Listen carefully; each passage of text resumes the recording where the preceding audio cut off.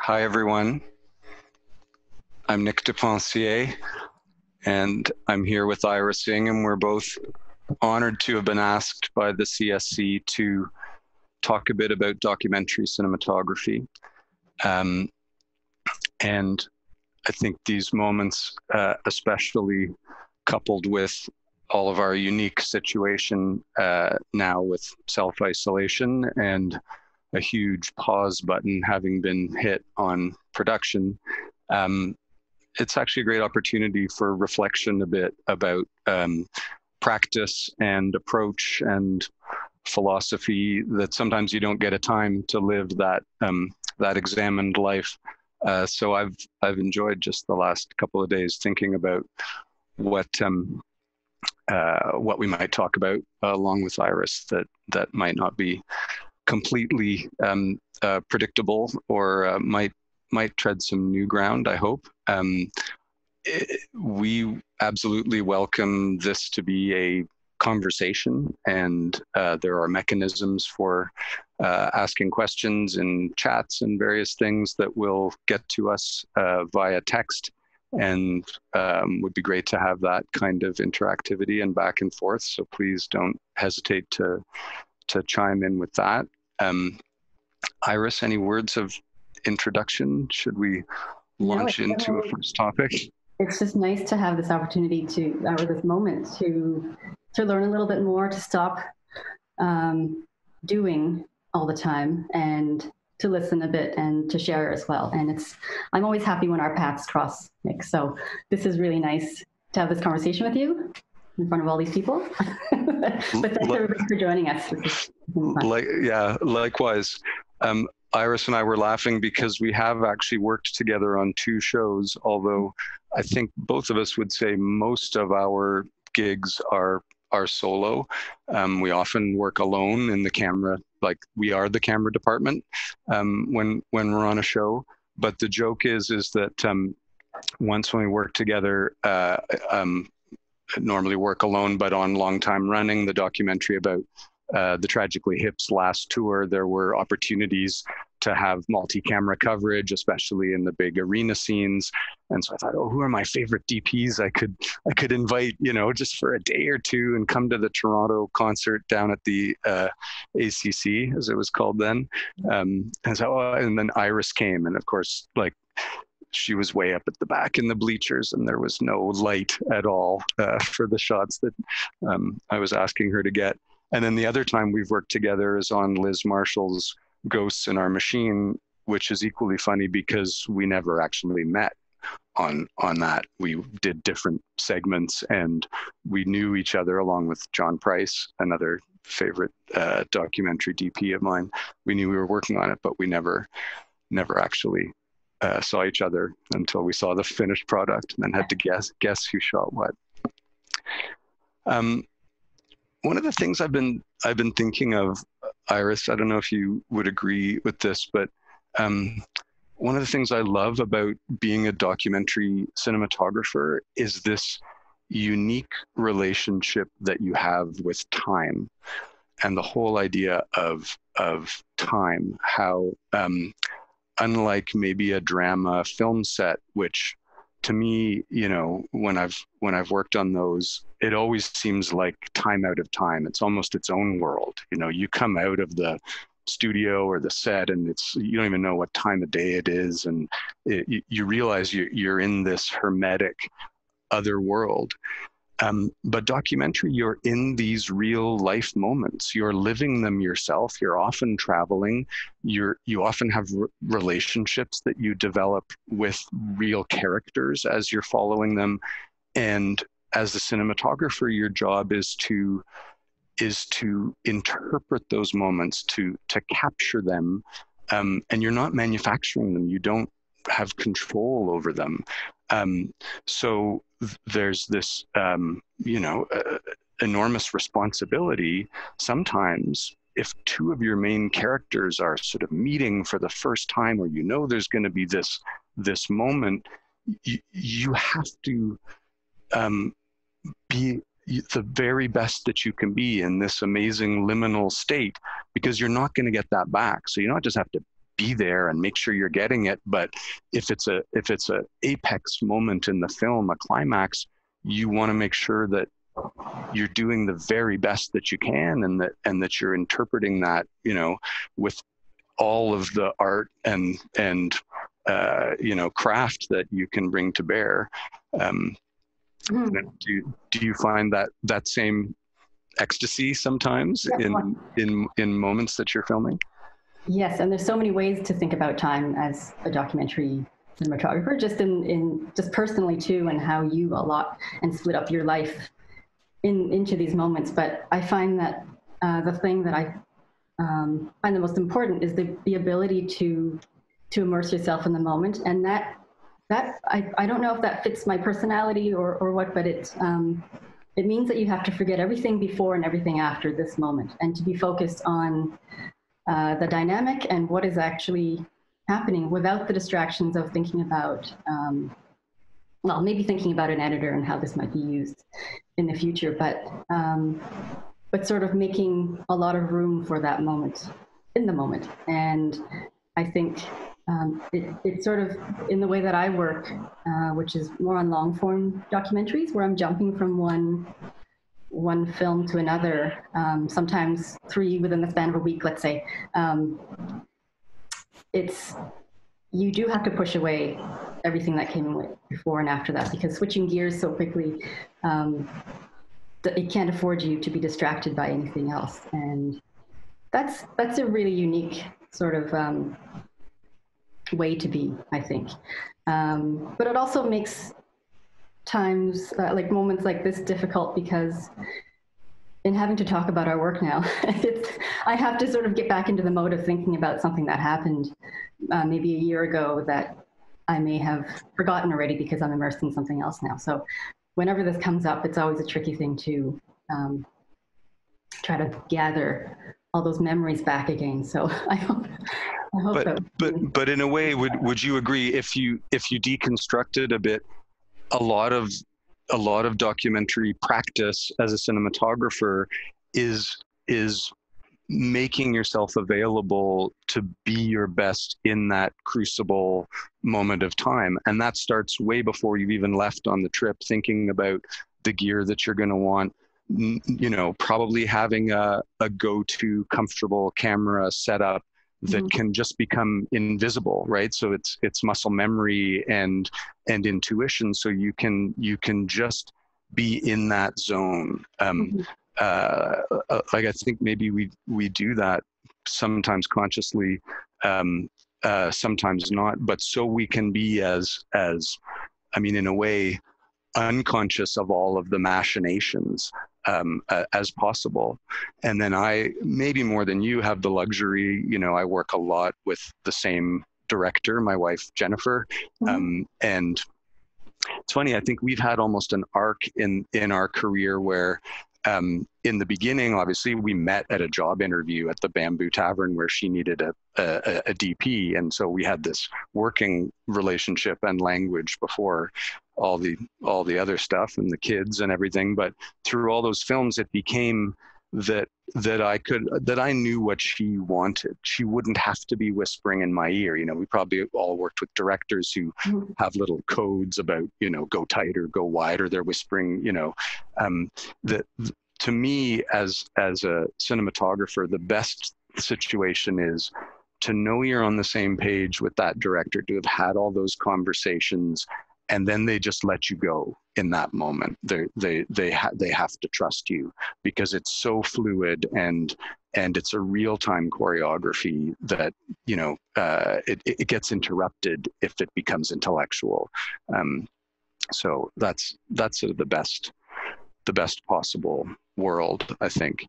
And then more recently, I find Jennifer and I actually, to kind of make sure and to break our groove, we actually have very explicit conscious conversations, more than we did like in the middle 10 years of making films together. We make ourselves say it more with words, which can be a good exercise, I think.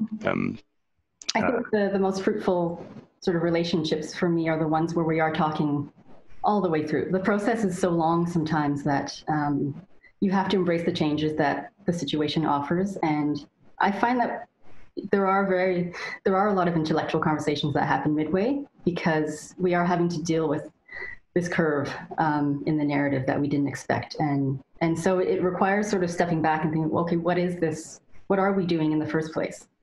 To really get at those answers as to how to deal with all those unknowns that are thrown at you. So I love those midway conversations, because I think they're also very fruitful, because they actually take into account different, as opposed to the ones that happened before you go out to shoot the first shot. These are taking into account what we now know. And it's also a nice advantage to working on a long form documentary that takes 1 or 3 years to shoot, is that progression of how you learn and can build on what's already happened. So, but yeah, it's very varied in terms of those relationships and how those conversations happen. Yeah. Do you want to show a clip of Long Time Running, and we'll talk over it, but to show and talk about sort of different kinds of visual language in documentary? Sure. All right. I was 7th camera on this, by the way, and I was, as you said, way back in the bleacher. It was really, so that was one of the moments that was really amazing for me, is to be present for this really communal, beautiful thing. So thank you for that. I'm just joking about the intimidating time I had working with you and Jennifer. But it was likewise. I think at one point we had, I think there maybe 32 feeds or something on that. So I hope everyone can see this, and it's MOS, of course. But as I was thinking, Iris, of things to show or moments I'm kind of most proud of as a cinematographer, it's not always the visual fireworks, the kind of eye candy, explosive visuals. Sometimes it's a much more intimate, like real life moment where I was just feeling privileged to be there. Usually it's a human moment. This is Gord Downey getting ready backstage, as he's done, as he had done so many thousands of times through a career of music, for his last concert. And that's just Verite handheld, just me and him and his it's actually the tour manager. And then, in documentaries, sometimes there's that sit down talking head interview that we cut to there for a sec, that can be more, I think, kind of the subject's unconscious. Often it goes to voiceover, but often the face is more expressive as well if you're showing it sync.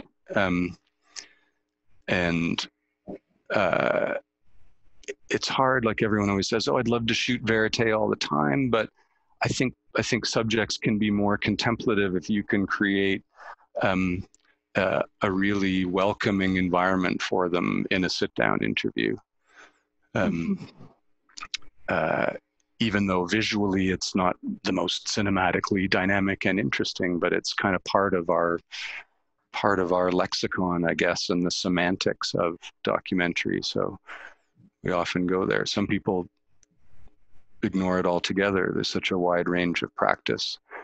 And then for contrast, the intimacy of Gord backstage. We cut away a few times here to outside, but we're leading up, from very quiet to that kind of moment of the Thunderdome in the rock concert. So the scale goes from very small to very large, and very small, the intimacy of one camera, I think, is crucial. And then very large, obviously, you want as many angles and showing the scale as you can for a live event. So we deployed a number of cameras around around the concert hall. Was there anything that you were thinking about differently in terms of the verite work? Oh, sorry, were you going to bring the volume up? No, I'm Okay. not sure. I'm not sure you always can. I did an educational one of these, and the guy who was a real expert said it's like 50-50. Sometimes the volume works and goes through the Zoom, and sometimes it doesn't. But anyway, I was hearing a little bit, so I wasn't sure if you were trying to. Oh, all right. No, I could have then. But. Was there anything differently? Were you thinking any differently about how you captured the verite moments for this film as opposed to other ones that you've made, which aesthetically I think are quite different? But was there anything you felt you stepped out of in terms of your own practice, or was it mostly instinctual still? I'd like to hope that every scene that you shoot is entirely instinctual and unique to that film and to that scene, so that if it's a very quiet, intimate moment, you're going to want to be as quiet yourself with the camera and with your presence, and not have a heavy hand, and not insert yourself and try and disrupt the intimacy of that scene as little as possible, and really just feel it. I don't know. Do you think lots of documentary cinematographers are like you and I are both kind of shy and probably better at listening than giving Zoom presentations, or addressing large numbers of people? Do you think that's like a job, personality requirement for the job, is to be that kind of listening with your eyes sometimes, but also being aware of the dynamic and the mood in the moment? I definitely do, and I think that informs our path too, and what people see in our work that they maybe want from us. And other people have different paths because they have different strengths. And I've worked with different camera people, as second cameras or co-cameras operators, and it's interesting how those strengths can really, and weaknesses can really complement each other. And when you can find proper, even within between each other, as well as with the dynamic between you and the subject, there's such a balance. And I found that with, just for instance, the one time that I've had this really great relationship working with a co-shooter was with Nelson Walker on Making a Murderer, which was a exclusively 2-camera shoot. And the directors knew both of us before they brought us together. One of them having gone to school with them, I think, with him, and knew that his strengths were more in coordinating verite situations, and that's where his experience lied. And mine was a lot having to do with like sit-down interviews and setting up something more methodical. And the fact that we could complement our strengths that way was a really nice thing to experience for me. But I sort of went on a tangent there, and I don't remember what your initial question was. But yeah, I'm not sure if it was a question, but maybe coming out of that idea of the 1 camera versus 2, or the intimacy of being as small as you can as a presence in a very intimate moment. Obviously 2 cameras, I almost always record my own sound. Just that started years ago out of sort of financial necessity of not having the budget to bring another person, and then that's kind of developed into part of how I love to work and take into account the whole oral environment as well. And I'm sure that informs my shooting, is knowing that I'm responsible for the whole package, picture and sound, and trying to kind of be reactive to those moments as well. But the 1 versus 2 camera where it did parts, because Murder is so great, and the 2 cameras in that, to me, kind of reflects you don't always know what's going on. There's multiple points of view. So you can see how philosophically it would motivate multi-camera even in the moment. But for you as as a cinematographer, do you prefer to work alone?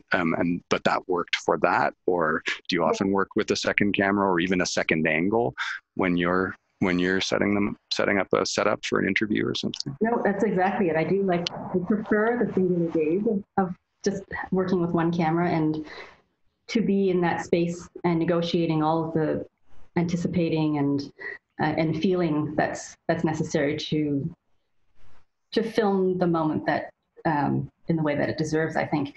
That happened to have worked for that situation. There are situations where you just need that other angle. It is very much about reactions, let's say in those very tense moments, or even having two sizes in interview moments. I don't tend to push for the other angle, and in fact, I try to push for the singular angle. I just feel like that dynamic it is more conducive to the feeling of listening. To answer your initial question, I do think you and I are both people who like to sort of observe, and I think that's reflected sometimes in our work, and I think it's helpful for the films that I tend to work on. So I find it distracting to have, to switch the gaze from one angle to the other when listening is more about sitting and less manipulation, I think. Unless there's something to speak about, seeing something from a different angle, I think then it's kind of interesting to switch it up. But I find a lot of the time that other angle maybe is used as a crutch for editing, and so I try to resist the tendency to do that unless there's a very good reason for it aesthetically. Me too. Me too. Yeah. Mm-hmm. Maybe we're just old, and like that's a newer thing. Every interview has to have the second lock off side angle or something. Kind of stemming out of this, Matt Irwin has a question about how do you reconcile the balance between creating a visual style and simply getting the story or shot. And that can be with regard to camera lens shots or otherwise. Do you find that it's hand in hand? That's you have to get the shot a lot of times. You can't miss it. And so you can't be afraid of imperfection, right? I mean, I think on the extreme and very stylized drama sets, you can rehearse and set up and prep and everything to really be able to execute a singular vision in a way that you just can't in verite. And so you have to kind of release yourself from wanting to control things, because sometimes something will just start happening and you got to pick up the camera and run and do it. And you may not have the right stop. You may not have, there's the buttons where you want them. The lights sure isn't always great, and tough shit, right? You just got to get it as best you can. At the same time, when you can get it, even if it's not, wouldn't be part of your reel for commercials or something, there's a kind of perfection when you get it. I mean, you're all experiencing this moment for the first time, and sometimes it just kind of sings. Like you get this sort of ecstasy, this magic when the camera's rolling and you just know it's in the movie. You know that it's a moment, and especially if you say, holy shit, the light worked out and I love this frame, and the opposite can happen sometimes too, but there's always a balance for me, I think, of, I'm getting it at minimum, but sometimes it sings, and when it sings, obviously that's a highlight. But I think that sometimes the truth of the shot, in context of whatever you're shooting, becomes the style anyway. I mean, your style can be something that you preconceive, or it could be, a lot of the time, as it happens with me, it's something that you discover, and just to embrace whatever that moment gives you. I don't think that's ever counter to what it's about. If you're following your instincts, if you have everything you need, there are a lot of shots that have appeared in films that I would have thought were more mistakes. But there's a virtue to how they, not being ready for it is part of is part of the truth of that moment, and I think that lends itself to feeling real. And I don't know. I think, I mean, there's so many ways to talk about this. I don't think I answered Matt's question, but what's your go-to kit if you have one, or do you spread it around different cameras? What are you packing these days? Yeah, I've realized, so just a little bit of history with the documentary work that I've done. I had worked with the C300 for 3 years when it was the thing, and I loved it, and there are great things about that camera. But when I think I had this one shoot called, the first film that I used the FS7 on was This River, which takes place on a motorboat. And that was at a time when the NFB needed to acquire in 4K, where they were starting to want to do that. So that was the camera to do it at the time. For various reasons, that's become my go-to. And after a couple of years, I decided to buy one. So I have an FS7 Mark II with a Metabones speed booster, and I use the Canon EF stills lenses.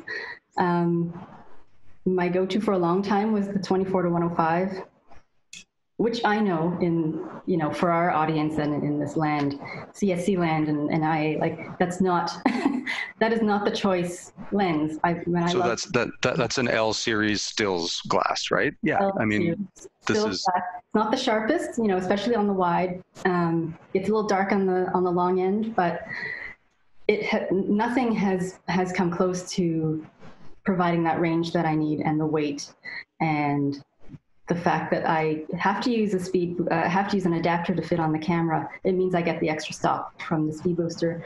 And aside from all that, and how I've developed my kit to be very specific to my needs, it's more about the way I pack it, I think, to be very familiar. I don't have to wonder whether anything is missing. If I see any holes, any air in the case, I know that there's a piece missing. So it just becomes this something to rely on amongst all of the other variables that can be thrown at you while you're shooting a documentary.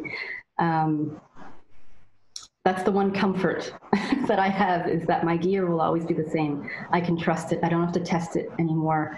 It saves me a lot of time prepping when I rent it. Even though I love renting, and I love having that relationship with equipment houses, learning new things, having conversations.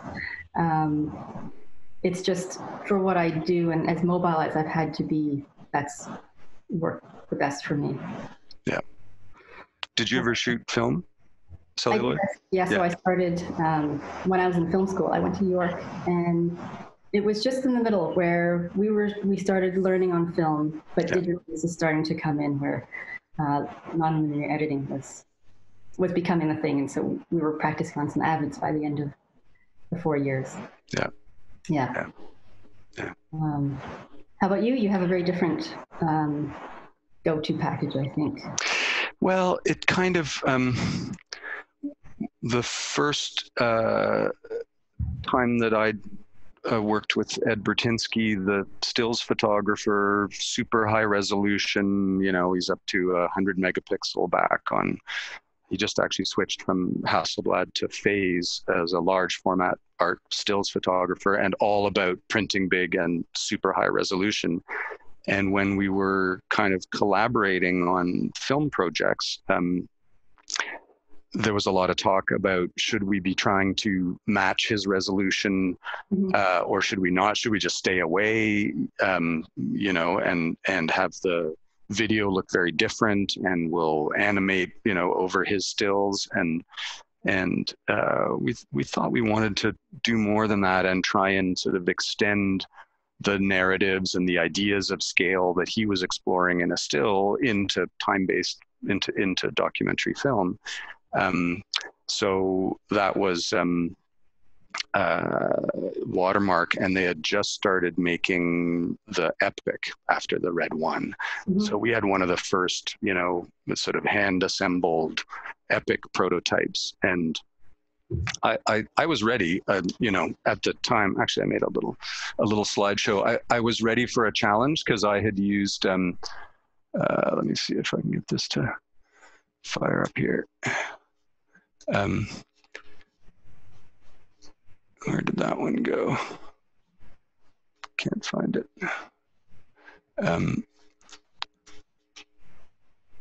I was ready to try and embrace a new workflow because I had worked on a whole bunch of different cameras through the years. Like that's an old Arri film camera back in the days of SD video. You just, anytime you were shooting video, Betacam, SP, high 8, even, you'd just kind of plug your nose. I see I'm on the wrong. That's too bad. It's not letting me advance through somehow. Oh, there, now it is. You just plug your nose when you're shooting SD video. So shooting actual film at the time, even on super low budget, was like fantastic because it could look like, movies looked like. And what that sort of look of reality beyond just information and news and stuff was. And then obviously this kind of sort of shape of camera was the big workhorse. I don't know if it was the same for you, but I had a DV cam, ENG style camera, single operator camera, and I had a Betacam before that, DV cam, and then the HD cam was the best of them. It was a great camera, fantastic zoom multiplier. You'd get 16 times on the zoom at least, which is amazing for coverage. This is on a Discovery shoot where they were wanting us to. And a doubler when you want it. What's that? And a doubler when you want it. And a doubler even, and so that was my completely transparent workflow, handheld. I didn't have to think about it, right? I did that for, 10 or 15 years, and easy to handhold and tough in any situation. You could have whatever. It was if you didn't throw too much contrast at a lot of those cameras, they were actually really pretty good and could be cinematic. If you did throw too much contrast at them, you'd kind of be in trouble, like probably I was in that setup. Something like that, fine. You couldn't tell the difference a lot, especially in HD. And then the Epoch, just completely different, big chip. I think I risked like breaking the zoom ring on zooms that I had because I kept wanting it to go farther as I tried to, shoot verite with it. This is an early, super inelegant, I don't think I ever used this, but trying to turn it into a single operator verite camera with audio too. Ridiculous. I don't think I ever actually did that. I was ready for what that new kind of way of working would bring, and also kind of more matching the resolution of Bertinsky's photographs. And so we got it for watermark, and there were a lot of growing pains. In the end, I sort of made it work, and it's a great camera. Obviously it takes fantastic pictures, but as a verite camera, it had a lot of drawbacks. That's not an ideal setup. If you have time, great. It's much more suited to that, but it's not like there's a camera department lovingly swarming over it, changing the ND filters in front of the lens and stuff, or worrying about your sound. So challenges, but kind of, I don't know, a lot of what we do is finding a way to make it work, right? You don't have the camera department there when you're in the field, or the rental house, or that piece of gear that you left at home. And you can't always, you have to adapt. That was the other thing about the Epoch, is that that's Tab Fearshow on the left, who's the inventor of the Movi, and he had these early drones. Look at that, like single main rotor drone was the only drone that could carry the Epoch as a payload. So he was bored of shooting car commercials and hadn't become rich and famous yet with the movie. So he actually came with us to China and some other shoots, and we'd swap out Ed's Hasselblad for the Epoch to get various drone shots. Drones weren't so ubiquitous then at all, but where we were on a film about water, we needed that perspective. We needed to get away from things. And then sometimes you're just like, the Epoch would just chew batteries and media, and in the end, it got to be, you couldn't use it on those days when you have to just shoot out of a knapsack all day. So C300 for me too was the fantastic addition, and I just had all my lenses flanged at EF so they could migrate across all the cameras. And that became easier. And then you're traveling with like absurd amounts of gear, so it doesn't work for lots of productions, but for some of them. And then now the sort of answer for me these days is the Amira, and it's so for long time running and for Anthropocene, the basic setup is Amira with I don't use this wide. This is a airy lightweight zoom. I don't use that as much anymore, sometimes for wides, but there's the Canon 17 to 120. It's the old Alexa chip. And so it's that look that everyone knows and loves, but with that zoom, and it's just made for a single operator. So it's heavy, but you can make it working alone, and single system sound, all those happy things. You can mostly work all day out of a knapsack, and yeah, you can obviously any lenses you want. Oh, there's the Epoch we put on the front of a train, actually, for the Anthropocene. I love that shot. The Swiss I always stereotype as being super precise, but they obviously didn't go back and check my mathematics report card from high school, because they actually let me strap a thing to the front of their train that went 200 kilometers an hour, and I was never in danger of being an engineer. But anyway, it worked. I was wondering whether that shot was achieved in camera with the rotation, and I see now that that was done in post, I guess. Oh yeah, the shot. If people haven't seen it, we go along the tracks, and it's the longest rail tunnel in the world, is what we're capturing just from the front of the train.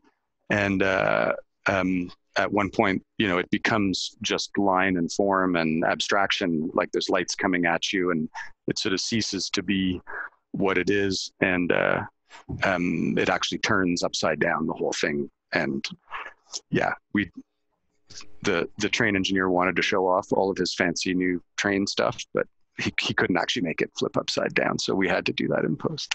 Right. I love it. Yeah.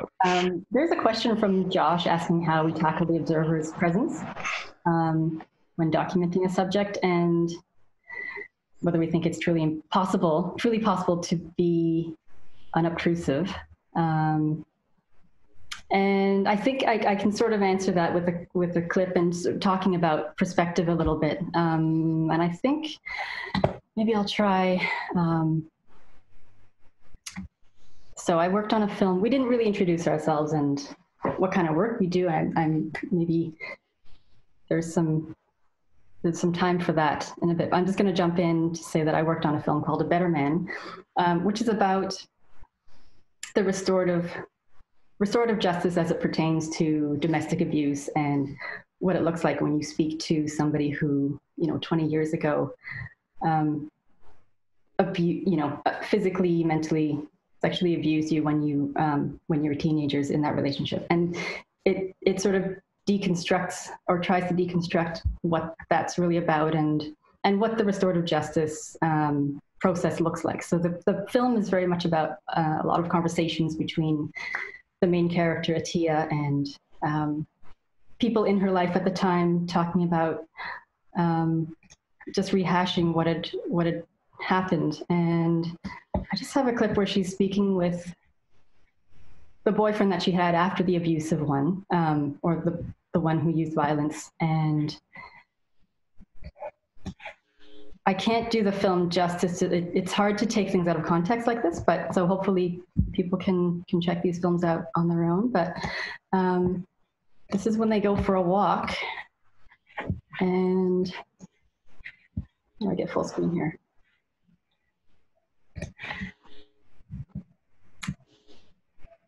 And so there are all these conversations that go on before you start filming about what the film's about and why you're making it in the first place. And I sort of try to have as many as I can and bank that information to have in the back of my head, because when I'm filming a verite moment, I can't be too conscious of it, but I can refer to those themes and all those intentions, I guess. And I suppose I wouldn't have been able to articulate this at the time, but after the film is finished, I read an article about how the camera work in the film actually modeled active listening, which embodies the very theme of the film, and the very purpose of it is to listen and to have a voice. And so I feel like the style of the way I moved with these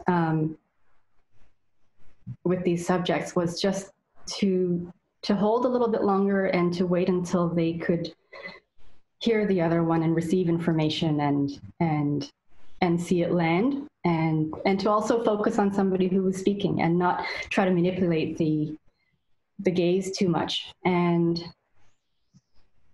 to answer that other question, so you kind of become the subject of a film in a way. And the way that you feel like you make decisions about moving and panning back and forth or not, I feel like somehow you can embody the theme, if that makes sense. And so when I talked to Atia afterwards, she said that they really truly forgot about my presence. And I think that partly has to do with just feeling out the moment and letting them get ahead of me during the walk. I'm not always in their face, and I'm not actually directly in front of them. So I'm getting a different kind of intimate moment where I'm letting the conversation actually happen privately between two people, and not sort of adhering to, I guess, the convention of trying to get as much as possible, and just being a feeling human being in this moment has really helped the film to somehow speak to the very purpose of why it was made, and to the themes themselves. I think that's so important. To Josh's point, you can never eliminate yourself. You're there with this piece of technology that's quite intrusive, and the best you can do, the most successful I think you can be, is to have them forget about you as much as possible. And that depends a lot on the subject. Like, I'm a terrible subject. I'm always aware when there's a camera on me. Some people are just better about being themselves, and all the shades in between. So, I mean, part of the job is almost, that kind of psychological part where you try and put the person at ease, so you're hopefully not a threat. Sometimes you just wear them down. Sometimes it's how many hours can you spend of stuff that isn't for all the marbles, right? That isn't the most important scene. So they get used to it. They, that movie American Factory, I don't know if you saw it, like how many thousands of hours of footage over how many years, like the camera just became part of the landscape for those subjects. And then they kind of revealed themselves. Sometimes probably in ways that they didn't want. I mean, the whole ethics of engagement in a lot of the stuff that you and I do, we would never want people to say something that they would later regret was part of a movie. But you want them to be as authentic in the moment as they possibly can be. And that's part of your job, is is not being threatening and trying to eliminate as many of the trappings of a film shoot. You know, I did this one co-production. We went to Mexico, and it was a French, you know, and so there had to be like a bigger crew, and we descended on this village, and I was like, this is never going to work. We're 12 people with all of this gear, and it's like, no, like, you know, that's why sometimes I just love to work alone. Like that's the best. And sometimes when Jen and I are doing stuff, because we're married, you know, if it's whatever, there's something disarming about that. Anything you can do to disarm. And Art had a question about, you know, how do you deal with lights in those verite moments, camera placement. I mean, I just mentioned something about that unobtrusiveness. I think just you need to be the person that the subjects want you to be, or you become the person that the subject needs you to be, which is whatever that is. Somebody who is along with them for the ride, or hangs back, or in this case, they just needed a listener and not somebody who moved around too much. But the other thing that made this a very flexible shoot, in terms of just letting it happen for hours on end and just following the action, was to have a sound person. We had Jason Hopfner, who was very good at wiring people. So not relying on the boom, which is another presence in itself, right? The camera is one thing, but the boom is really another, because it hovers over your head. And I think a big part of that comfort level in that moment was that he could also hang much further back than I did, and to not exert his own presence in that too. Anyway, yes. Yeah, I'll often do a very on-the-fly calculus, because sometimes you get to have a deeper relationship and you're with a subject for over an extended period of time. That's always the best. But sometimes you're just arriving at somebody's house, you know, you got a couple hours. And sure, I could make a better shot if I go and set up a bunch of lights, every light I brought in the car, if I, you know, wire the place up. But sometimes just the fact of all that stuff, I can tell if the person's already kind of, you know, not warming to this whole experience. And sometimes just the time to do that, it becomes less of an authentic exchange and more of a film shoot. And so you're just not going to get probably that subject's best self. So sometimes I'll make a quick decision to use almost all available light, and just be as fast as possible and get shooting as quickly as possible, even at the expense of some of the production values. Because the scene, I figure, and I hope I'm right, will be better with the truth and authenticity of a better experience than with the details of you know, the perfectly composed shot for the you know, for the camera reel. I agree, and I think, well, that's always a mode of working that I really appreciate, and I try to remember that there's always this balance of like, oh, there's a Kleenex box in the background, and do you interrupt? You know, you're constantly balancing all these needs, and is that actually going to deter from what this person is saying? And a lot of the times I find that it does, and I try to spend the time to think about all of these things at once, which is really challenging, you know, the subject's needs, because the more you talk about the things around them and ask them to adjust themselves, the more they do feel like it's a film shoot. And I think I've been in a situation where I've been interviewed and on camera, and I would never do this again because I hate it. But you become so aware of everything around you, everything that becomes part of the conversation between you and the director about, okay, what about this? And they're all detrimental, I think, to the moment, but also you also have to think about which is more detrimental, the detail or the dynamic. So. Have you ever missed it? Owen has a question. Did you ever? I sure have. Boy, those lessons are hard.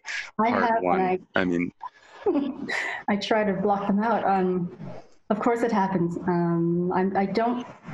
I don't have an example to really cite at the moment, and maybe if I thought about it. How about you? I mean, when you think of how vulnerable you've been, especially traveling. I mean, I think of those times where you'd put your heart and your blood and sweat and tears into that suitcase full of 100-foot daylight reels in Morocco or India or somewhere. And like, it could all be nothing, right? Or it could all get zapped somehow. And you don't know till you come back to Toronto to the, like, I'm lucky I've never had, that happen. I did record over a DV cam tape once, and I just, it's a budget thing. You're independent, low budget filmmaker, and you're recycling tapes. And I had mislabeled one, and it was a only copy raw interview.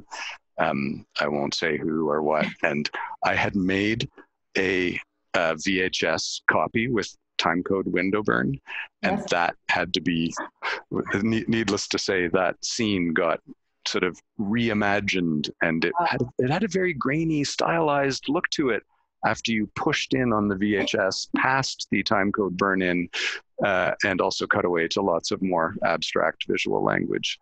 That was a fuck up that I vowed I would never try and recycle something like that again. So some of those lessons are hard earned, I think, to get you into the state, knock on wood, that you kind of have a sense of your settings and your buttons and whether you're recording or not. I'll still mess it up sometimes if I'm toggling quick, like record, stop. Mm-hmm. Once in a while, I'll realize, oh, wow, I'm out of sync. I just missed that one.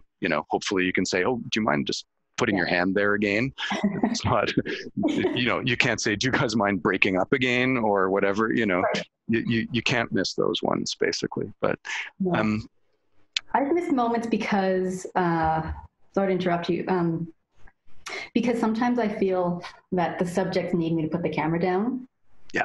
Just to have a break and just to just renew some trust and to just look somebody in the eye as opposed to through a lens once in a while. And I'll sort of create that reprieve, but sometimes that's actually a cue for a lot of people to have the more genuine moments and to do actually what we were waiting for the whole time. So I find that happens a lot, and you can't stop listening and watching to see whether somebody's going to turn themselves back on or whether this is actually the moment where they're more relaxed. So I know that happens a lot too. And when you cut during it's so hard. I know. Thanks very much. That was great interview. And then, like, with the relief of it's over, they'll actually say the gold. So yes, the whole premise of the film is right there. Yes, it's a tough one. Yep. Toxic beauty.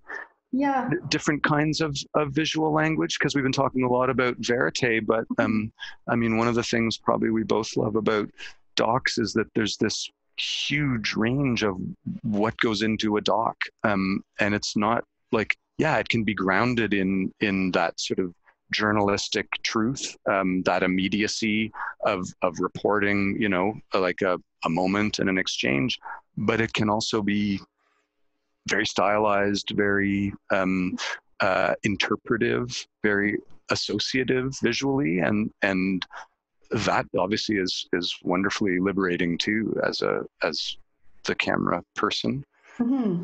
And I think that's a more recent film that I made with Phyllis Ellis, who I've worked with a number of times, and that film being about the toxins in our everyday personal care products. There was an invisible threat. There's an invisible enemy that was on a molecular level. And how do you bring that how do you talk about that? This substances that are harming people. And of course, when you have room to do this is at the end of all of your interviews and most of the production. And also usually when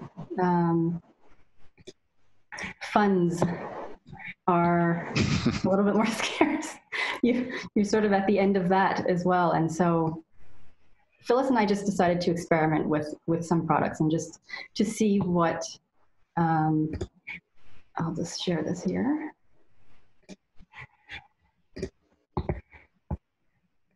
To see how we could interpret this, maybe abstractly. And it meant getting on a macro level a lot of the time, but it also meant let's create something a little bit absurd and really play around with these substances. So one of the culprits of this film is talcum powder, and so we were just in her home.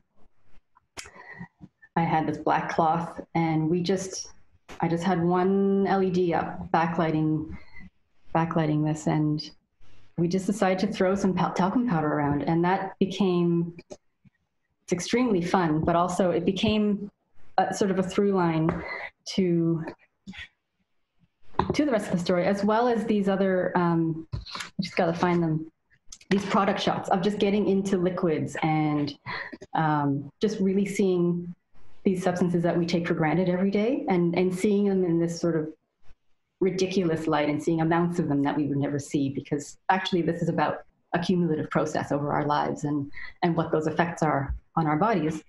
So when you compound that and visualize that, we found that was a nice complement to sometimes a very literal one too, to what people were talking about in their interviews and all the information we're getting. But let me just find this other one here. Yeah, using all those layers in documentary, where you can have on-screen text and you can often have voiceover. You know, that concept of B-roll, which I mean, yeah, Jennifer hates that term B-roll because it sort of relegates it to a marginal value. The B-roll can be the whole point of it, and can be evocative and artistic in and of itself, and should be front and center in a visual medium. But also, like that scene, the fact that you're slow-mo, you know, it's going to make you think about what the voiceover is saying more. The fact that there's a level of abstraction, that it's not literal, that it's not on the nose. It's kind of more contemplative, I think. And it slows something down and lets you examine something that you never really pay attention to. And so just taking things apart and just having a better look at them is exactly what the purpose of the film was as well. So I think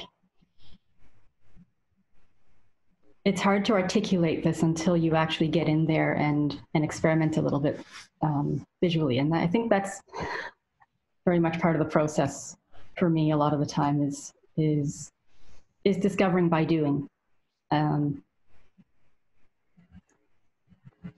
So these are all product shots these are all substances that we filmed and the editor created a montage for, but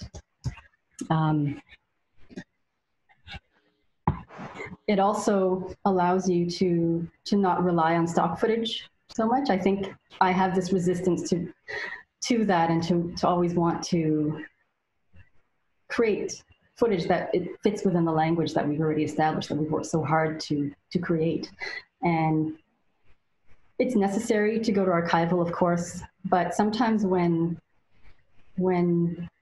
you're just going to product shots, it just feels so much more cobbled together. And I prefer to have as much creative control, I guess, as possible. And so it was nice that we could do that in this film and have that balance. Yeah, there's a visual coherence that we're always striving for, and even something, you know, where you're going from looks like more talking head, you know, more established, prescribed documentary visual language, to that level of abstraction in the macro photography. But it's all you, and I think it makes it part of the same story much more than cutting to some archival source or generic, you know. Certainly in because the last few that I've worked on in the sort of environmental space, like Anthropocene and Watermark, there's a trope in environmental films of finding, the sunset with the smokestacks. That's a beautiful shot, but a lot of them are so generic that you just kind of glaze over. They're kind of corporate. And anything that can be a little bit different, or personal, or just make you, you know, that has a different rhythm that might make you pay attention. I mean, in that film, I could do a clip actually, but in that film, we, you know, we used a lot of abstraction and a lot of just kind of line and form, and the image is about itself in some way.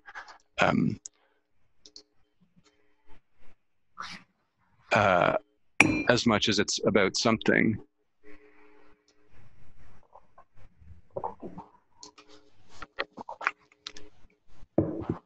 So there's no voiceover behind this necessarily. It's just a more contemplative moment. Well, there's a text, I guess, but that hopefully, it's a little different than some documentary that's very polemic, that's going to bombard you with information and facts and figures. This is meant to leave you in a sort of state where you can have a dialogue with those images, so your own brain and questions and thoughts are much more active than, you know, a lot of times we're passive, we're letting things wash over us. But this is using kind of that non-narrative imagery to make it hopefully more visceral and emotional an experience. Very much being struck by imagery, and stepping out of what we normally, like, stepping out of our normal perspective of this, and being in awe of scale. I think that's the sense that I get when I watch your films, and that's the most impactful, right? Is those shots where you just see how massive something is. Yeah.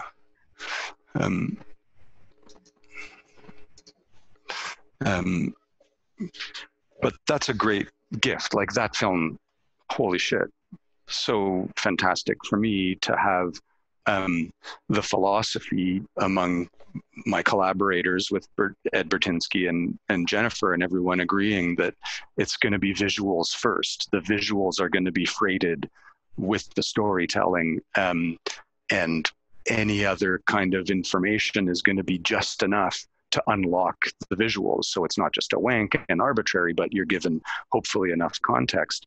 I mean, how often do you get that gift as the cinematographer and that responsibility? That's fantastic. And then the resources to be able to do it, and to be able to once in a while have the helicopter and the, you know, the toys when you need them, to be able to not feel like you're missing out, and not doing justice to the scale of what that is. So, I mean, that's kind of one end, and not a lot of intimate human moments at all in that, right? In a way, they do punctuate through. There's moments of workers in huge industrial areas, but they're the exception rather than the rule. It's the opposite of that kind of more intimate human geography mapping with cinematography in something like A Better Man. But hopefully a place for all of that wide range in the gamut of filmmaking. Yes. Do you got a vector? There's a question from Arthur that's a good one. Have you ever rolled on something or someone when you were pretending not to? What's fair game? Trust is obviously important to maintain. Holy shit, what a can of worms. In terms of ethics and how important the ethics of wielding the power of the camera with anyone who's vulnerable. Well, I've definitely been in a situation where I was asked to shoot something, and a lot of the time, yes, you do, and sometimes you have to in order to not encourage ruining of the shot of somebody, and trying to get that candidness of just hoping that somebody doesn't look at the camera. But yes, very directly, I've been asked to shoot something where, in a clandestine way, where I ultimately trust that the director is going to have the considerations and the proper consent after the fact to use this footage, and that the editing process can have, like, that's where those decisions can be made. And that hasn't always happened, and I've felt really mortified, and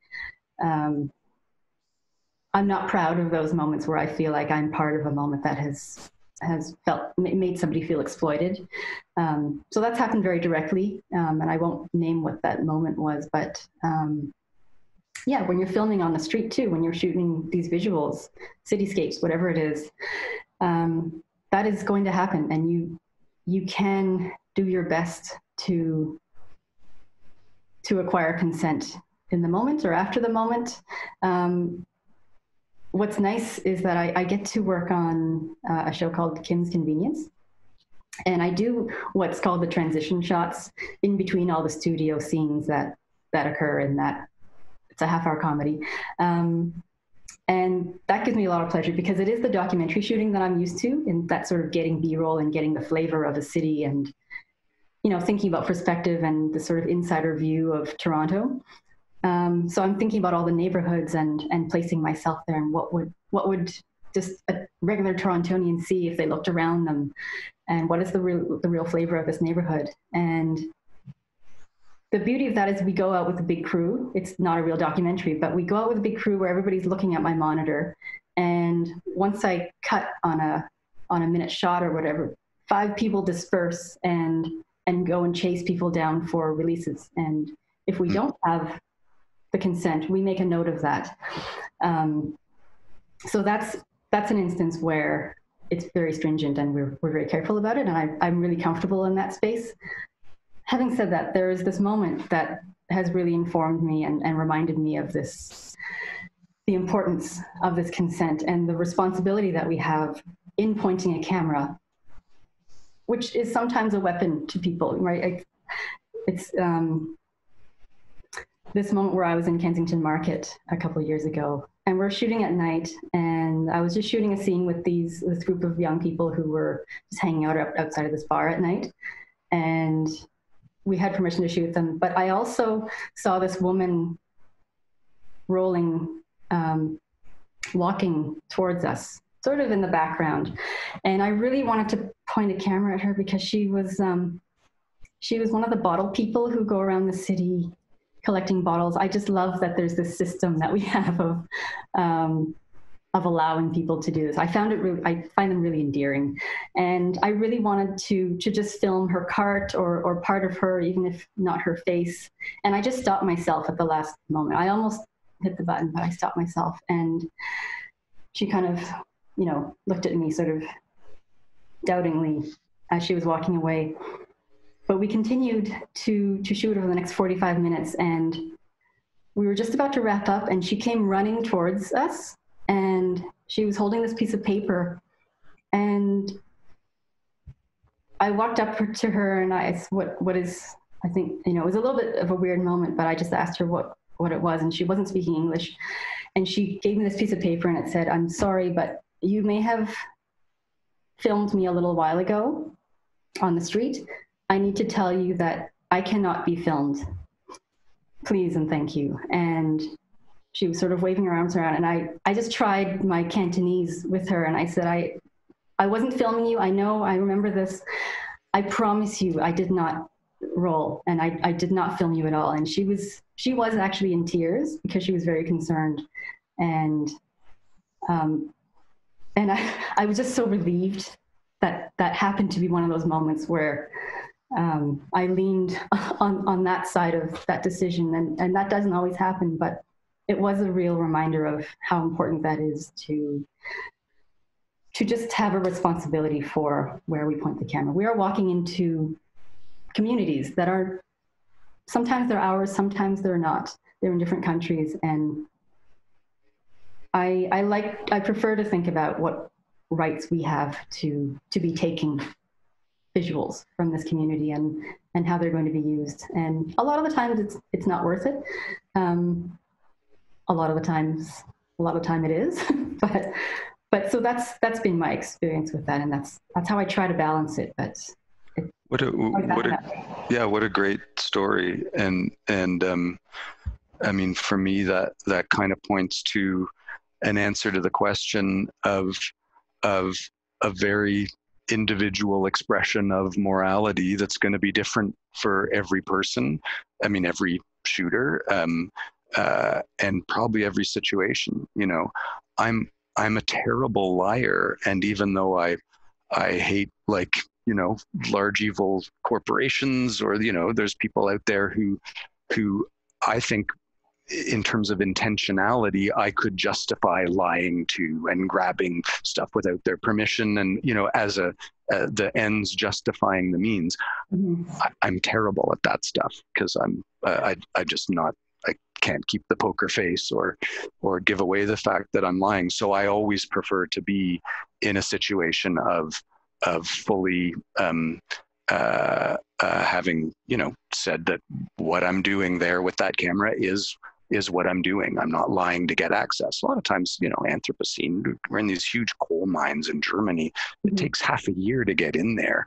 And it's tempting to say, oh, we're about something else, but actually, you know, it kind of doesn't work in the end if you're trying to have a sort of moral agenda in your film. Then it doesn't help to be on the wrong side of those ethics. But for me, it's all about the intentionality. I've certainly left the camera rolling at the end of an interview and caught that thing sometimes where the person, you know, you say it's over or say, well, that was great. But then I wouldn't use it unless, you know, it's sort of okay. And you can tell the person then knew. And a lot of times I'll put the cans back on and the person gets back into it, kind of thing. And I've caught things like that. But yeah, I'm not good at the gotcha kind of exploitation of moments who don't know they're being filmed. Mm-hmm. But different, I'm sure, for everyone. Yeah.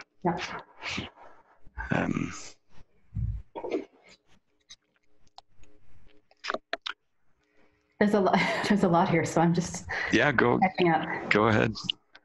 No, I'm just, is there a question that? So Jack has a question. What inspires you to keep on creating? You know, it can be super hard work. And to me, I've been lucky enough to really mostly work on films that I really believe in and that present a challenge, and it really doesn't feel like going to work. I want to be there, even, and sometimes especially when it means setting the alarm at 2:45 to wake up and trundle up the hill in the freezing cold with your gear to set up to get the sun, you know, whatever it is, that lots of people would think is like the worst shit job ever, but I actually love that stuff. So that's an inspiration for me, and also trying to find new ways of doing it. You and I have both more recently in our careers started to work on installations, video installations in a different, like in a gallery, an art gallery setting, which for me, as part of the Anthropocene, was an amazing challenge to try and think of these images that I'm gathering and you know, imprinting that are going to be shown in an entirely different context than a TV show or a linear, you know, film or a movie theater. And what's the established language, and how much should you subvert that, and going through all, I really enjoyed that video installation challenge, and I've had a few examples of those in the last few years that I've been really happy with. Like, I would love to keep doing more of that if the universe wants to keep inviting me to, or paying something, or making time for it. What about you? Yeah, I mean, the immersive experience, there's so much to that, right? And to think about how else to create something visceral, or even more visceral than something that is just in the theater. I'm interested in the things that I learn from being a part of. I feel very much a part of the experience whenever I'm filming something, and that's always a really dynamic, that's, you know, thing in my life for me, and I really identify with the variety of topics that I get to experience, and it's just I think that's what it is, and it's also the people that that I've come to work with. I've become friends with a lot of people that I've worked with once or twice, and when there's an opportunity to relive, you know, to start another experience with these people that I love, it's very hard to turn that down. So I don't know. I think it's less about the filming, but also maybe in terms of the technical side of things, wanting to step out of yourself and your own modes of working. Like I feel like I've become very comfortable setting up interviews and just having a way of balancing a frame that's, you know, that I feel is pleasing. So there's sort of this formula, I guess, in a way that I work in, and I'm interested in also stepping out of that and reevaluating how my own the trends that I've created for myself can be pushed. And I think that goes with just to talk about interviews a little bit. There was a question about lighting and how you know, just to answer that. That I usually find that it's quite simple too. I'm always relying on natural light a lot of the time. A lot of the films that I work on require sort of this feeling of just sitting with somebody, as opposed to an image being over here or a situation or gathering a lot with a wide lens. It's this personal connection of listening to somebody talk about whatever they want to talk about. So I usually find a frame that is near natural light or is motivated by some kind of by that shape, and I just have a couple of LEDs that I've brought along, and for the last, I think, 3 years since I bought them, I haven't lit anything with more than that. Sometimes there's specialty equipment that you bring along, but really just mimicking natural light has been my thing, and I think there's a temptation to be stylized. And there's a personal need that I have to try something really funky sometimes. And whenever I think of going there with a film, I always back off because it never really feels right. So I think in a way I'm sort of looking for something where we can create something a little bit moodier and have a little bit more fun with the lighting. So historically and typically that's how I've worked. Would you shoot a drama? Would you shoot something scripted to be able to flex that muscle? Or I think I would, because maybe this isn't something that fits within the documentaries that I get called for. So I am interested in shooting scripted. I did a little bit. I've done a couple of shorts over the years, not many.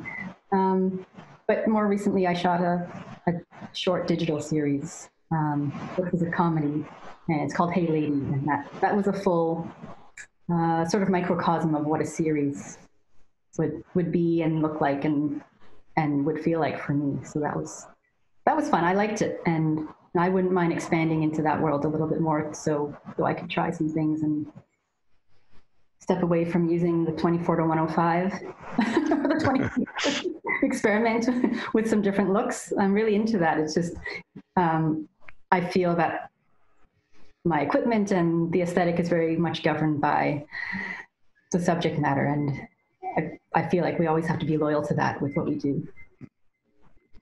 That's very courageous of you to have that ambition, because that idea just petrifies me. I mean, I'm always just trying to leverage reality as much as possible, and so yeah, I travel with some small lights that have changed over the years, but I'll only use them out of necessity if the reality doesn't, you know, somehow would be distracting in some deficiency of the lighting. But I'm always trying to think of how the picture can give context and tell a story, even if it's a straight up interview, especially sometimes if it's a straight up interview.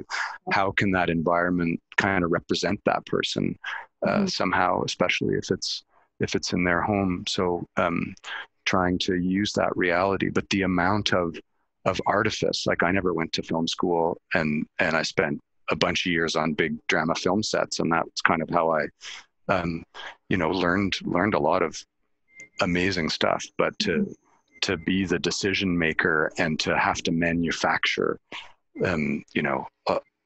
using all of that, all of those resources and people, that to me would be very daunting.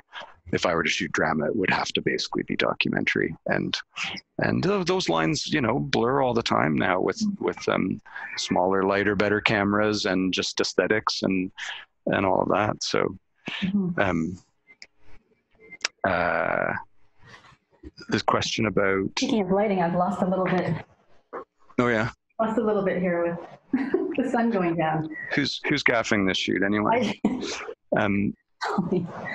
So that's a good question. There's a question about primes and when do you switch focal lengths? I've mostly been a zoom guy, but for me that's actually really topical, because to your point about wanting to branch out and try different things, I have a current project that is with a guy named Jason Logan in Toronto, who's a art director, and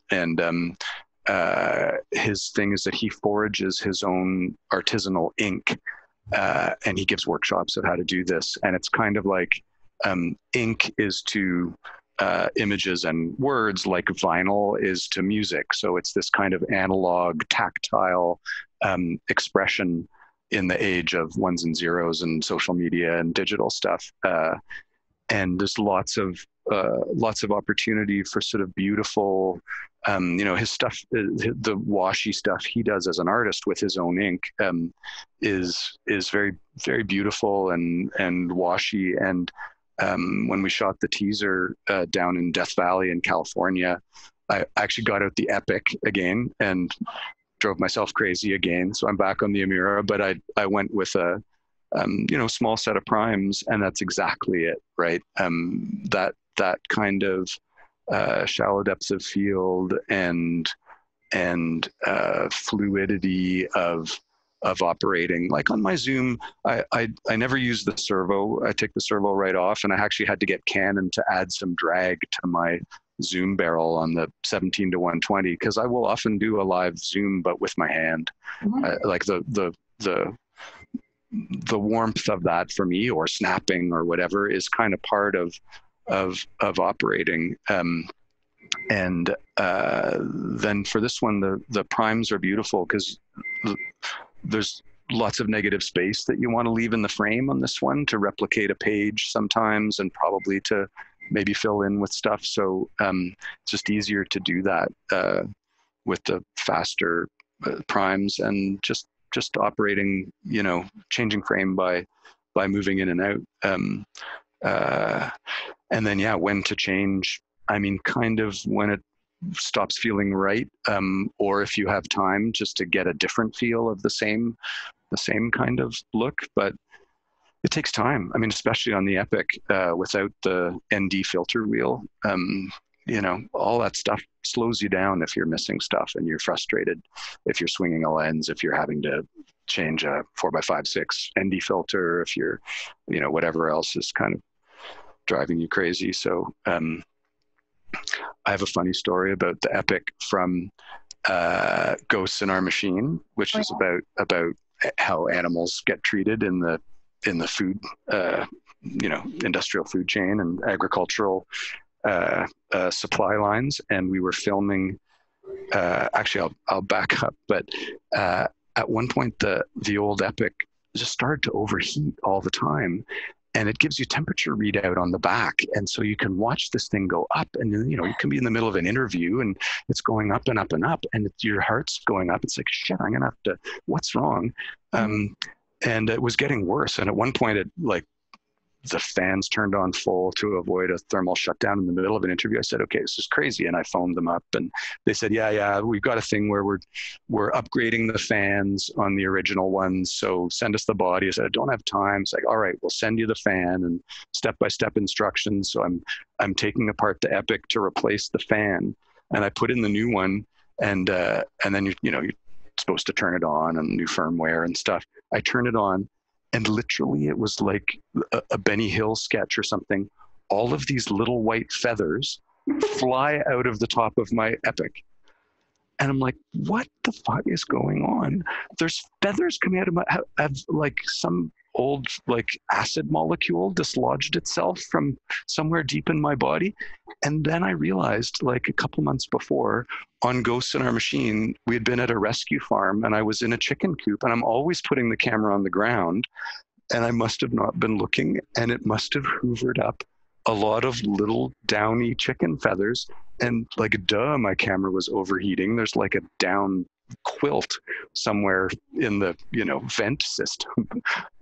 So solved that one. But the hazards of location Got that dryer lint little door that you didn't realize. You got to clean that once in a while. Yes, that's what I would need, I think. I got a text that Mike Reed says hello.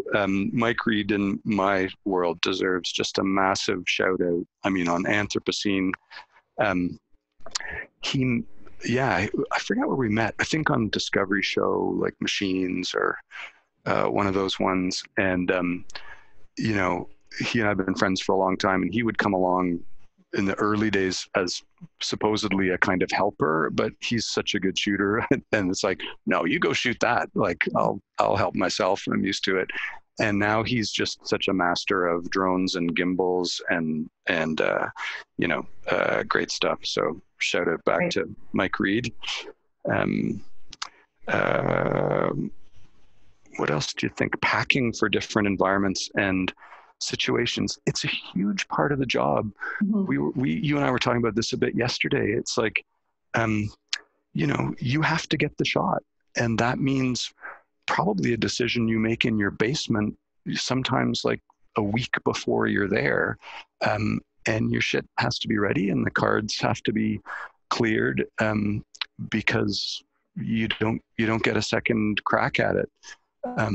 So I maybe have a bigger range on some of those ones. Like the Anthropocene can be everything from me alone shooting an interview kind of thing, or even getting plates, to the 10-person crew and the drones and the all sorts of stuff. But if you travel with too much stuff, then a lot of times there's just too much inertia and you won't get the shot because you're dragging a bag of gear that's slowing you down. Or even when you leave that morning, or when you leave the vehicle to go somewhere, you can't get that piece back. So the packing, and I've got a Tenba knapsack that I can, even with the Amira, I can put my tripod and my Amira and that knapsack and basically shoot a day now, which I couldn't with the Epoch. It was too much of a media and power hog, but I can carry that kit kind of for a day, and even interviews in the middle of the day. The terabytes add up on the road, and used to be you'd spend your night in the hotel downloading film mags and reloading for the next day, and now it's like downloading a million cards and sometimes waking up in the middle of the night making sure you're awake enough to not erase something and start the next set of downloads to have everything clear in the morning. But that's a big part. Any travel tips or things about packing? Well, for me, I try to be as light as possible. So I've really got things down to the smallest that I can. And even then, there's a range of reactions that I get when I meet people with my gear for the first time. It's like, oh, this is great. It's so compact. I only carry about four cases with me, which includes the tripod and all my lights. Or some people look at it and say, this is ridiculously a lot of gear. And so, it's really up for interpretation, but I feel really comfortable with it. The thing that I find the most useful is to think about all the things that could go wrong. So if this cable goes, do I have another one? Where are we? If we're in Manhattan, that's fine. If we're in Ngong, Kenya, that's another story. But, just thinking about the environment but always I have 2 Pelican Airs that I carry for my completely deconstructed camera, and the lenses in the other case. But in that camera case, I make sure that I have everything I need to shoot a film. If everything else that gets checked under the plane does not arrive, which has happened to me, do I have at least a couple of batteries and all the cards and one lens that I could just roll with? And I've had to do that sometimes. But apart from that, I choose gear that fits like a puzzle piece for me, and I just have this big suitcase that I put my lights and all my grip stuff and my clothes in. And I feel like part of that question was that it didn't necessarily include just film gear, but how else do we pack? And you actually take extra clothes. You have room for that. Yeah. And I always find there's really not a lot of room by the time you bought everything you want to bring. So something's got to give. But there isn't. But I find that footwear is actually important because changing it helps you to not feel as tired. And I think that from people. So when you can switch that up, and I have very personal preferences about the things that have worked for me. Like I have waterproof shoes that are also very light, and I'm a layers person. I also have a very low tolerance for discomfort, like heat and cold. I find that very distracting when I'm working. So, lots of layers and merino wool and just geeking out on all of that, technical gear that makes me comfortable. Yeah.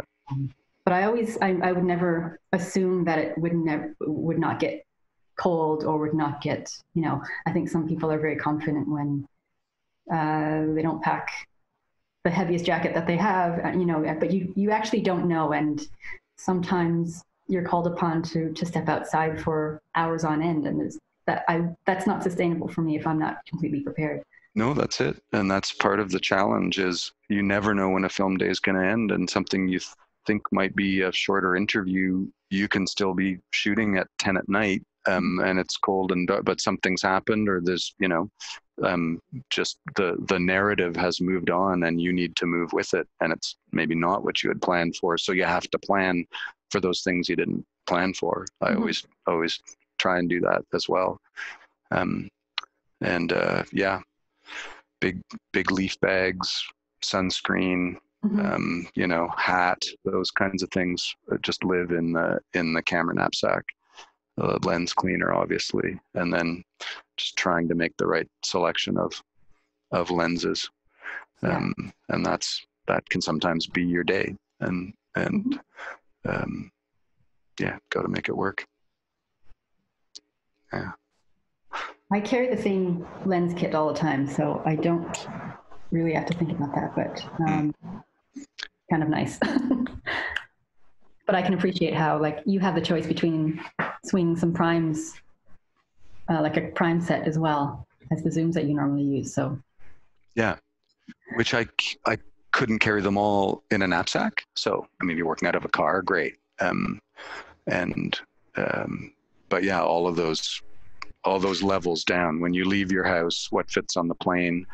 Mike Reed and Mike built those pipes for the front of the train, and there's all those considerations. It's like, yeah, you can spec it out back home, but it also has to be within spec for Air Canada luggage, right? I mean, thank God, like elite Air Canada, you still get 3 bags at 70 pounds. There's no other airline in the world lets you fly bags at 70 pounds. So that's a help sometimes. Unless you're by yourself. Have you ever had this situation? It's interesting just because they were the top story on the CBC News this morning, the Citizen Lab. I did this film called Black Code that I also directed. It was maybe the closest I got to behind the scenes, where I was traveling on a visa sometimes that was not, it was a tourist visa, and I had to kind of have a tourist camera kit, not a professional kit, to go to Pakistan and Brazil and some places that would not have issued me film permits for what I was doing. But more than that, I think this is kind of a a newer thing in the age of surveillance, but I had to really get my act together about data security and integrity and encryption, because I was gathering interviews from people who were incredibly vulnerable, and if my interviews, they trusted me with that, but if that had been seized at the border, that could have seriously smashed the first principle of journalism of do no harm, where I would have been responsible for potentially serious repercussions to that person. So it's morally incumbent on me to minimize that threat. And that was a whole new way of working I hadn't had to think of before, about that level of encryption and the sort of chain of custody of that data until I can get it home, where it's more safe, and then make decisions, about what's appropriate and what's risky and what's not. I thought that was, I'm sure all frontline human rights defenders who are gathering any kind of video, and more in this world where the tentacles of surveillance, are reach into darker and darker places and in ways that we don't know. That practice is going to be more and more important for certain kinds of documentary filmmaking. Mm-hmm. I think just to keep the integrity of your data until you can edit it and package it the way that you want. It speaks to protecting your subject just in a more general way too, and having a responsibility for the fact that you are pointing a camera at them, what that means for their community, what risks you put them, you put people through with your presence. And I was in a situation recently where that lesson also came really to the foreground, where you're asking somebody to spend time with you, to be in a documentary, to bring light to their story, which is very important. And of course, they're on board with that, but it doesn't mean that you can ruin their lives. And sometimes, there's this moment recently where we were doing an interview and this conflicted and overlapped with something that somebody needed to do, which was to go to an embassy. Like, they had a very important meeting with an embassy in order to get out of the country eventually. And we nearly prevented them from making it to that meeting. We were an hour out of the city. We promised to get them back in time. And when you're in that space of speaking to this person and getting all this great stuff, you so often lose sight of what the purpose of your being there was in the first place. And there's a certain hunger to doing what we do, especially with the camera, to be getting as much as possible. You feel like you're fulfilling this great need. And sometimes the film takes precedent over the life. And we nearly, we really messed up in that moment, and we nearly did not allow her to get back in time. I know this is not exactly what you were talking about, but just in terms of protecting people, like to keep them in mind when you're working with them, that there's nothing more important than their life. And the few minutes or the extra question that you might have at the end does not outweigh their well-being. Absolutely right. No, exactly. Someone who's giving you an authentic and intimate moment is putting a huge trust in you. Mm-hmm. So always trying to be worthy of and respectful of that trust, I think, is a big part of ethical documentary practice. Mm-hmm. On a way lighter note, I'm looking at the fridge in the background of your camera frame. Yes. And here's a tip for anyone who wants for documentary: when the sound of that fridge motor is killing your interview, so you ask if you can turn it off, put your car keys in the fridge. Because like you say, one thing leads to another. You have this incredible cathartic time. Maybe people cry. It's hours later. You're wrapping up. Thank you so much. Wonderful. If you forgot that you turned their fridge off, you get the call the next day about their ice cream and that stuff. And if you put your car keys in, you don't forget, because you can't actually leave until you remember you turned the fridge off. So and you just reminded me that I have to turn my fridge back on, because I did turn it off for this. there you go. Excellent. And I'm not going anywhere. Yeah. So we're coming to the end. Mm-hmm. We should be wrapping up. Do you have any kind of mantras or philosophies or things that have helped you kind of be mindful in the moments of shooting? Well, I mean, there are, but I think over the years, if there's a takeaway, it's for me, the experience that I build is so much weighted towards the experience of knowing myself better, and being a better shooter and building on knowledge has more to do with understanding why I might have made a mistake, or even when gear goes down, it is caused by something, and like to deconstruct what those reasons are. Always comes back to some kind of interpersonal struggle, I think. And so, improving myself over the years has been about just getting to know myself better. And there are peripherals to that and things that are connected with that in terms of how you relate and how you communicate with people, and how you physically handle the things around you. But yeah, I mean, for me, it's that. And I would encourage anybody to, who wants to get into this, to really look within themselves for that learning. And also, I guess, just that the trajectory of my career has been more about, and with the films that I work on, very much about thinking about who I am behind the camera, and how that camera is to behave through what I see through it. And I think in films like Stories We Tell and A Better Man and This River, which is about an Indigenous community, being a good listener through the camera has been really important, and thinking about and constantly evaluating in that moment who I'm supposed to be has informed the language of those films. And I feel like that's been really important to realize over time, and to use as a way of sort of a method for me. How about you? I mean, I think that's just amazingly eloquently put. So thank you for that. I think that's probably a great place to maybe leave it. Do you think? I think that's a wonderful wrap up. Sure. Yeah. You don't have anything to add to that?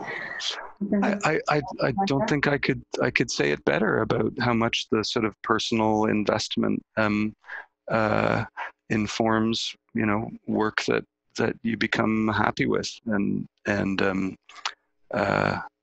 yeah, it is a kind of a mirror back onto you somehow that you learn from all the time.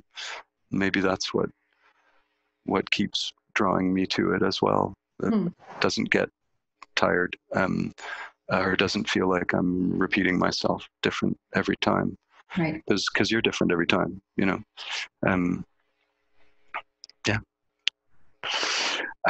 We are very happy to introduce that Mark Irwin, CSC, and Matt Irwin, Associate Member, CSC, look back on their work next week.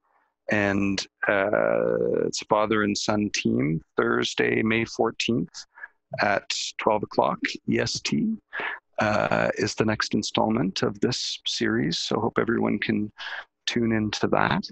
And we're supposed to say how people can get in touch with us and follow us. I'm on... I have a website, mercuryfilms.ca is probably the best way, and that has the socials and things like that as well. Yeah. My website is cinematography.com, and that's all I have to get in touch with me, but feel free. I'm always happy to answer questions too whenever people have them. I try to do my best, and this is also a good time while we're sharing and learning. So this has been really fun, Nick. Thank you. Thank you, Iris. Yeah. Good to hang out. Yeah. Yeah, See you soon in person, hopefully. I know. Yeah. All right. Well, thanks everybody Okay. for joining us.